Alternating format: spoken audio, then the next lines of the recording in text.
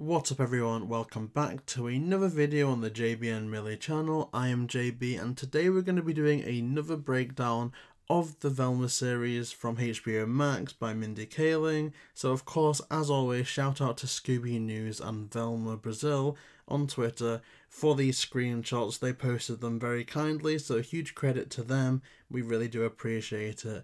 And of course, a bit of a spoiler warning, we don't have any insight to this show or any behind the scenes knowledge, but it's very possible that we do speculate on things accurately in this video. So if you do want to avoid spoilers of any kind, then I recommend maybe leaving this video until the episode comes out, and then maybe you can come back and see what we got right and what we got wrong.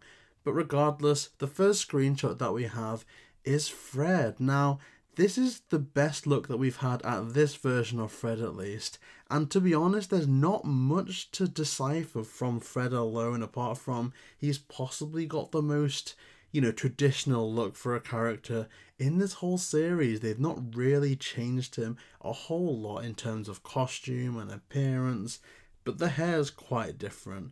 I mean, a lot of people were actually saying in previous episodes that they didn't like how Fred was designed, which kind of baffled me a bit because to me this is just Fred. Now, he's gonna sound very different not having Frank Welker's voice, and definitely Frank Welker will be missed as Fred, but of course we do know that Fred, Frank Welker is in this series in some capacity, I think as Fred's dad. But in terms of the background, there's a little bit more that we can pick out. Now, if we gaze through this kind of weird anime reaction that Fred's pulling here, we can see that there's a little cottage to the right-hand side of him, and it looks to be snowing on top. I don't know if that's just the effect, but to me that looks kind of like snow.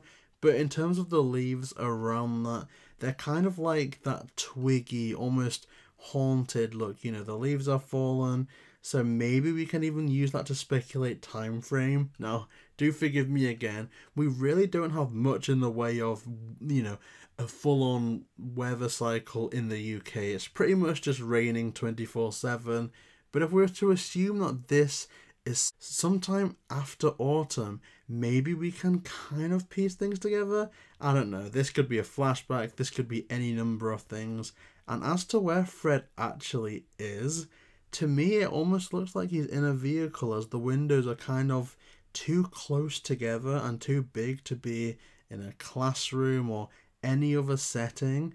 And the natures of the couches, it's kind of almost like diner seats from what I can see. So maybe this is like a limousine that Fred's in. Maybe it's the school bus. It definitely does look like he's in a vehicle. I don't know. To me, it definitely does look like a vehicle, but what is dumbfounding him? Maybe we can speculate in the next screenshot, although it doesn't really look like it lines up. But regardless, it's going to be some good theories. Okay, now we have what appears to be the group of popular girls at school. It's very obvious that the blonde in the, well, I want to say in the middle, but she's not quite in the middle. I guess the one that seems to be the main focus point, the one that we focus on throughout all these breakdowns being the blonde, is the same one that appeared to be bullying Velma in, I think, episode 2. So it's kind of interesting that she's presented here as literally, I guess, I don't know what they call it, the queen bee. It adds to my fear of it being a bit cliche, as she's obviously the one person that could be that corrupting influence on especially Daphne, although interestingly Daphne isn't in this scene in particular, but that seems to be the way they go. It could be done, pretty well though. I mean, we saw that a character like Cordelia in Buffy the Vampire Slayer was given that similar, very cliche archetype, but then it was kind of flipped on its head a bit. We could have that here. It could be the surprise character of the season, we don't know, but the background is kind of interesting. It's not a complete, perfect, line-by-line setup, but that almost glowing effect is very similar to those light beams that Fred was emitting in the previous screenshot. So it could be that one of the story arcs is that Fred has a crush on one of the girls here, and that could be a factor, maybe he's even dating one. It might be something a bit like that. I mean, we saw from the Mystery Incorporated fan series that they started off with different people too. I mean, it could be that the Velma show is going for that angle as well. But then that kind of begs the question, if Fred does have a crush on the blonde, then to that end, why is he hanging out with Velma when clearly they don't get along? It's very interesting. I mean, it might be completely unconnected whatsoever, but I don't know. It definitely does seem like it's that same type of effect, if you know what I mean. But if you look to the left-hand side, that haircut from that girl lines up with the girl that was also on the left-hand side in that scene with Velma on the floor. So she's definitely a consistent friend of the blonde in the middle. And we haven't seen those two to the right before. I don't think so anyway. I don't know if they were in the gym scenes, but I guess, unfortunately, I'm just predicting that they're going to be more hench people for those kind of main bullies, who it does seem to be the blonde and the girl to the left. They seem to be the main antagonists, at least in terms of the social scene. You know, I don't expect them to be the surprise twist, you know, the Ghostface killer that we saw from the teaser trailer. But yeah, that's kind of all we can say about this, apart from the fact that a reason that leads me to think that it isn't connected to that Fred screenshot is, as I speculated, that seemed to be some type of vehicle, whereas this is quite clearly a classroom. There's nothing like the seats that Fred was sat on there. So I don't know what this is. This could just be something else entirely, but it's safe to say that this is probably at the school. Here's another look at Fred. This episode seems to be quite Fred-centric, which I'm there for, you know, like if it's a good performance, like I like Fred's character, and so always highlighting him is a good idea for me personally, because I do feel like Fred's quite an underrated character in terms of mysterying. Like, yes, he's presented as the leader, the glue that binds them all together, but beyond that, it's the odd mystery machine obsession. And then I think that's kind of all they do with him, apart from, you know, Mystery Incorporated and select other mediums. But this looks like they're going to do a bit more with him. Now, I do think that we're going to get a very Freddie Prinze Jr. comedic take on Fred, in that he's opening that book very dramatically, which one could think that this is going to be him uncovering all sorts. But I think that this is just going to be the setup for a gag where maybe that's the first time Fred's opened a book for a while, so he's kind of doing it over dramatized. Maybe Velma's with him, like, dude, and she's just got like a pile of books. I don't know, I kind of think that's all this is. I don't think he's going to be uncovering anything wild in terms of plotline revelations within this book. But what's interesting to note is that seat, although I think it's a seat, they've kind of made it look a bit more 2D than I think a seat would look. But it does definitely look like the consistency of the seats from that kind of first screenshot. So if it's the same location, I'm not quite sure. The windows look quite different. But it either looks like this is going to be a school cafeteria or maybe even the school library based on the book. But it doesn't really look like a library to me. But that's all I think this is. I do think that this is just going to be a fun, jokey scene, and there's not much else to this in my opinion. This is a really interesting screenshot, and Norval aside, I do think that this may be my favourite look at the show so far, because if you look to the left, Daphne looks absolutely incredible. Like, no matter what people say about this, I do think that this is the best look for Daphne that we've had. Apart from the classic look, obviously. To me, this is definitely levels above that blocky suit that she wore in Witch's Ghost, Cyber Chase and stuff like that. And I do think it's better than some of the other interpretations that we've had so far. So I do love Daphne's look here. And there is definitely respect to the original design as well, with that kind of scarf, or I guess it's like a ribbon more, you know, under the collar. And I don't know what's on her legs. It's either high socks or it could even be pink boots, a bit like she wore in the 2002 movie, which would be a pretty sweet reference. But Daphne looks absolutely incredible. Looks-wise, she's perfect. I am a bit worried about Constant Wu's performance, but if that's good, then I've got no complaints about Daphne. Though then again, the writing could mess it up, but that's always going to be a fear with new shows like this. Now we do look at Norval. We've broken down his look quite extensively, and I do much prefer this actually than when he was live streaming. I think this is a much better look for Norval, because he isn't Shaggy. I'm going to say that much. And if he was Shaggy, they would have called him Shaggy. I think Norville is very much going to be his own entity, and to have him act like, you know, the Shaggy that we know and love, I think would come across as a bit disingenuous. I do think that this is more Norville. Like, there's a reason why this version has gone with that name, and I actually think it's because he wants to be taken a bit more seriously than the Shaggy that we know. He wants to figure stuff out, and I think that's why he is with Daphne here. I think it's a bit like Stranger Things, this series. I think what we've seen is we've got Daphne and Norville teaming up, we've got Velma and Fred teaming up, and I think both storylines will, you know, connect together, maybe in the last 2 or 3 episodes, where they will come together as Mystery Inc. Minus Scooby, unfortunately, but, you know, there's reasons for that I'm not going to get into in this. But kind of jumping ahead, from future screenshots that we've seen, I think that we can confidently say that this scene is taking place in Daphne's room. So what Daphne's and Norville's relationship are is interesting. I personally would prefer all members of Mystery Inc. in this show to stay platonic. I don't think there's any need to force any romance. I think that because they're doing something a bit differently, the actual plot line should carry it without the need for, you know, love triangles or dramas or anything of that nature.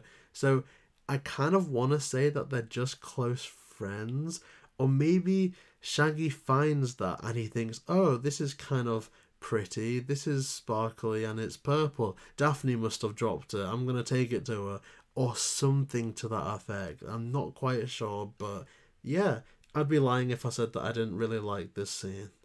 Oh, it seems like we're rushing through this analysis of this episode, but I think everything is relatively either surface level, so it's just my reaction to it, or it's pretty cut and dry. Like with this, there's the uniform to the left-hand side, which is like the jock uniform, you know, they're going to be the rugby player, the American football player, clearly the antagonist in this situation, and Velma's sprayed with water. So there's been something, you know, you see these scenes all the time, like someone's filled a bucket of water, there's lockers in the background, maybe Velma's gone to open it and a bucket of water's poured on her head.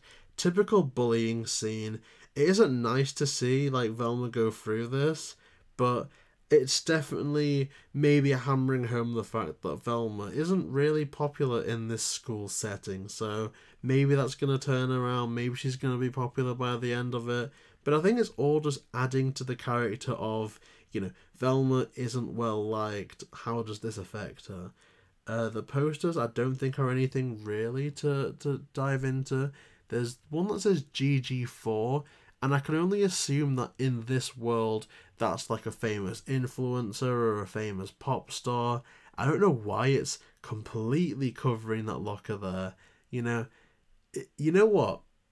I do. I think this could be a scenario where, oh, yeah, you know what? Okay, I'm just thinking about something fresh here. That Gigi, from the hairstyle, does look a lot like the friend of the blonde bully. What I think could be happening, and maybe this was also factoring into the prep rally from, I think, last episode, is that it's like class presidency or like prom king, prom queen. So I kind of bet that underneath that GG4 text, it says prom queen or class president, or maybe it's even a yearbook thing like GG for most popular or GG for best looking. So I don't think that is a pop star actually. I think Gigi is the friend of the blonde, and I think maybe that friendship group could fall apart because they're all trying to campaign for this, you know, prom king, prom queen type of thing. Now, we don't really recognise the poster to the left. Definitely isn't Daphne. The hair's quite as short, and I don't know, like, it baffles me to think that you would campaign with that type of photo. Like, it isn't showing the face or anything, you know, so I don't know what that is. But definitely there does seem to be a subplot of, you know, prom king, prom queen going on. So maybe there was more to this screenshot than I originally thought. Also, this is JB from the future going through editing here. Just to quickly point out that on that jock uniform, we do see the letter C. Now, this doesn't really help us in the world of Scooby, as both Crystal Cove and Coolsville start with the same letter. However, based on Velma, like the kind of Twitter account, placing themselves in Crystal Cove, I think it's fair to say that this school is just going to be called Crystal Cove High. That's kind of what we're expecting from that. But yeah, if you think something else, let us know in the comment section. Now yeah, on to the next screenshot. And perhaps the most bizarre screenshot that we've seen so far, we have Velma rigging up what appears to be a big car battery or maybe just an energy output to a pig for some type of ghastly electric experiment. Now, I can see this scene getting under a lot of criticism for like promoting animal cruelty or making light of it. And if it was a kid show, yeah, I kind of get it. But if it's clear that this is for adults, then this could just be seen as like a throwaway gag. And anyway, I don't feel like we're gonna see this scene in motion. What I think based around the border, which is almost, it's kind of a bit like comic book print like effect, kind of like something you'd see in Into the Spider-Verse, but obviously I think Into the Spider-Verse did it a lot better, but here we have that kind of effect, and so I think that this is Velma running through her plan or her ideas about something to another character, and we see various wacky screenshots or like freeze frames that depict her thought process. So you can just imagine her voiceover going, and whoopee, we solved the mystery. Like, I just think we're going to see that image as she says something like that. I don't think this is ever going to be in motion or anything. And that's purely based on the border, the absurdity of what's going on, like the fact that there'd be absolutely no practical implications for this. And it appears to be at school. I don't know where she's getting a pig at school. I don't know who's allowing this to happen at school. Yeah. I just think that this is almost like a dream sequence or an explaining, graphic. I don't think this is actually going to be happening. But yeah, that is the last screenshot that we have of episode 4 called Velma Makes a List, which is like... I'm not a fan of what these episodes are being titled so far. It just seems... I don't know if they're like, changing them to avoid spoilers, but yeah, not a fan. But yeah, what do you think about these screenshots? I think these ones were quite reactionary based, quite, just say what you see and speculate on what it could mean. I don't think there's anything that you can really dive into to that level. But if you guys have any theories about what you've seen in these photos, if you're looking forward to the Velma series or not looking forward to the Velma series, then please comment down below and let us know. And if you do want to see more breakdowns, I do think we've got 2 more episodes, in terms of screenshots released, then please like, comment, and subscribe to JayBee Milly.